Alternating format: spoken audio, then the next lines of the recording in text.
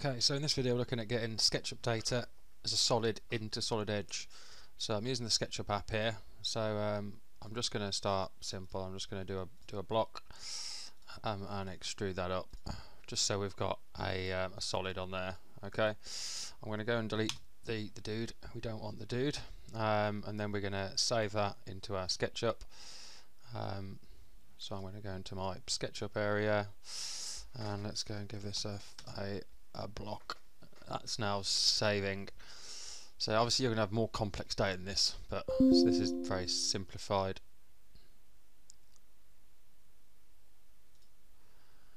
Okay, so now we've got our block saved. We're going to go up here and we're going to choose not the export, so we haven't got the right options, but download is going to give us the STL option. So if we go to there, we've now got our block STL downloaded. So now we're going to go to FreeCAD, so we can go and download this. And for this one, it's a very simple process in here.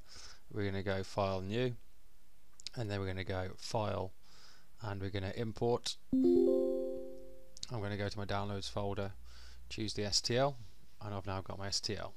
What I need to do is change environments to do what we want. So if we go to Start and change this to Part, that's going to give us the part environment. If we click on the block and then go to the Part option at the top, we've got different options. So here we've got Create Shape from Mesh. We're going to choose So Shape, select OK, and now we can go and delete the block, and we've now got our feature that we want. So we can then go and save that to wherever we want that. So I'm just going to leave that in my Downloads folder in there. I'm going to call that block new, and then we're going to choose to export that. So now we can go and export that. Once we've selected the object on there, it's always easier, and then we can see we've got all sorts of different files. So the obvious one here, we're going to be looking for something that we can open up in our format. So obviously we've got BREP format, but step tends to be the one that most people are going to go for. So we've then got that file in there. We've got the different standards. So I'm just going to go with 214. Obviously if we have any issues, we can go in here and save those on there. We've now moved to Solid Edge, so we're going to open the file.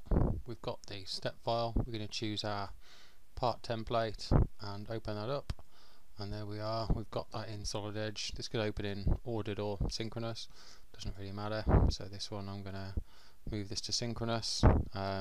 We can then go and use the optimize command in the inspect tab, and that's going to go and improve the quality of that file, and we're going to get our block with all those correct sizes on there.